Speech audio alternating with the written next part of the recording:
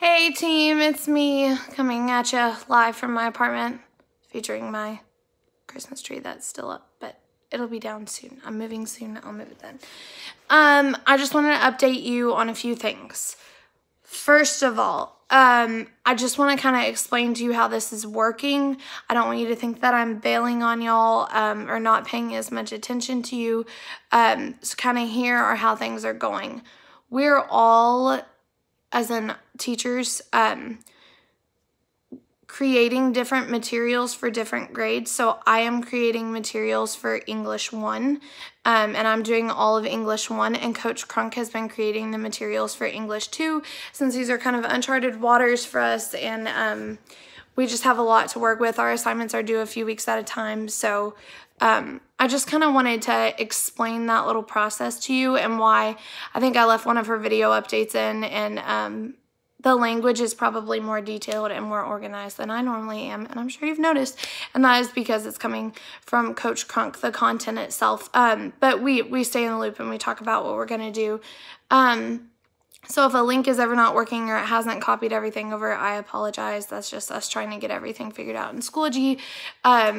Please, please, please bear with your teachers during this time. This is all new to us. We are constantly having being redirected, having new guidelines, new things that we have to do to help you, and to try to figure out this digital world during these scary times too. So just try to go easy on your teachers. I'm sorry if you've been feeling overwhelmed.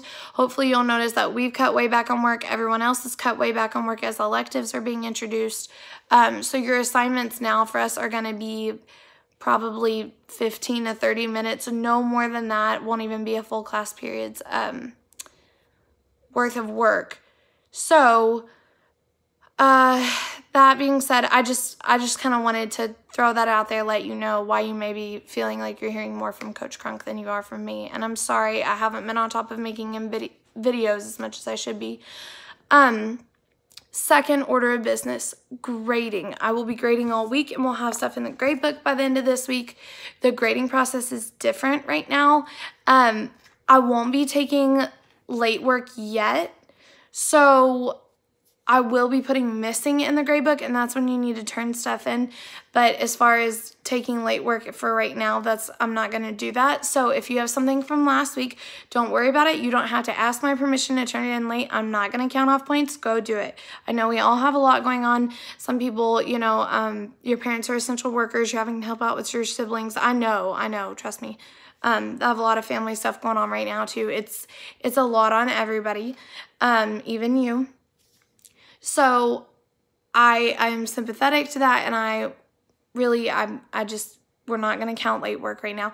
You're only going to have 10 grades, and they're going to be 10 daily grades, with the exception of 2 of those will be tests, so they will be worth 2 daily grades, but we're not doing test grades this 4th 9 weeks, if that makes sense. So you'll have 10 regular grades, but 2 of those will be counted twice, and those are going to be like the unit tests you would be taking.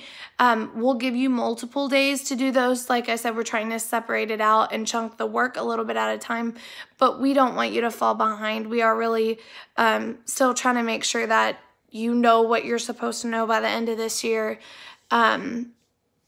Before you move on, junior, senior work gets a little different for English. English 3, English 4, because you're no longer tested, gets a little more technical, a little more difficult. As far as what you're being asked to do, you're writing a lot and you're understanding a lot. It's far less question-based, so we need to make sure that we finish teaching you that sort of thing. So you will have tests coming up. We're going to read through Educated, and then we're going to do some research type stuff toward the end of the year for our last unit.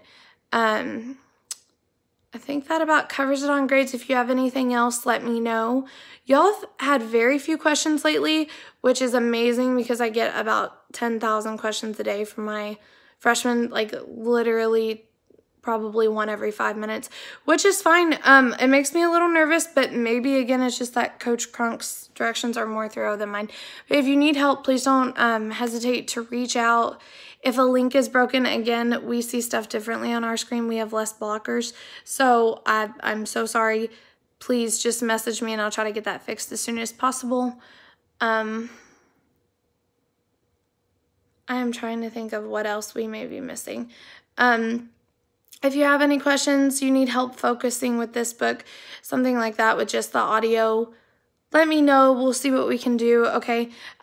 If you're feeling overwhelmed or upset at all, please reach out. And also, I miss y'all. And if you just want to reach out and say hi and tell me how you're doing in life, I would love to hear how you're doing. Went to the classroom last week, got a little emotional.